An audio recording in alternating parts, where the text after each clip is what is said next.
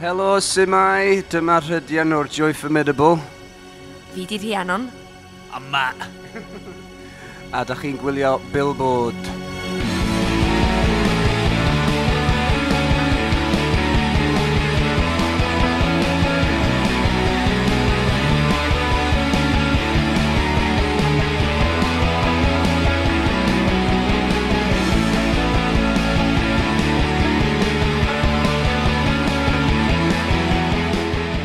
So welcome back. This is your second South by, you were saying. Right. First time around is more of acoustic, low-key affair. Now you're... Well, no, that was just one show. Oh, just here, okay. Yeah, that was just here at the Belmont. But no, we did 9 shows. Wow. And yeah, it wasn't very mellow, put it like that. Still recovering, actually, from last South by. No, we had a good time at 2011. And yeah, this time around's not disappointing either. Yeah. It's a bit crazy, isn't it? We've had a It's good fun. time. We embrace the chaos, don't we, Matt? We do enjoy a bit of chaos. Yes. And you enjoyed rather a few chocolate martinis yesterday, too. So you've got a new album, Wolf's Law, out right now.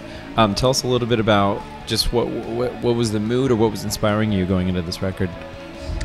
Well, it was a really great energy. I think we were really hungry to get back into the studio, and you know, we write a lot on the road, and we've been writing over the course of 12 months of touring the first record. So, but it's a different type of writing, you know, kind of trying to grab time in the back of the tour bus or in hotel rooms. And I think we were just really kind of looking forward to, you know, going somewhere, losing ourselves in making the record. So we locked ourselves away in a little cabin in the forest just outside of Portland, Maine.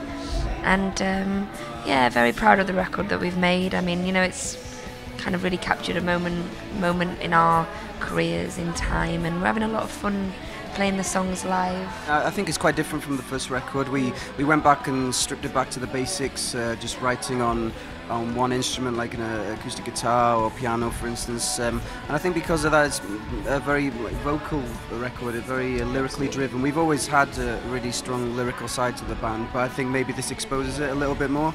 But in terms of subject matter, it covers everything from the personal to wider social issues as well. You know, we certainly enjoy the album format still, and the peaks and troughs that come with that. You know, we don't want to write just 12 singles. We want a bit more depth, and like Richard said, we're very proud of it. So, Is there anything on your go-to list while you're in Austin, in addition to, of course, playing gigs?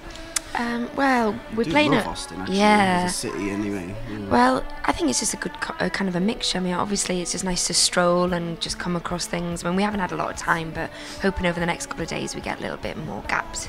And then it's such a beautiful city as well, and the river. I just enjoyed kind of getting away from kind of the urban core yesterday, and I went to find some egrets and turtles, and I waited for an hour to see the bats yesterday, and they never fucking came out. How inconsiderate is that, They eh? never come out on time. They obviously weren't They're hungry. rude. They, the bats, you just can't tell them, you know.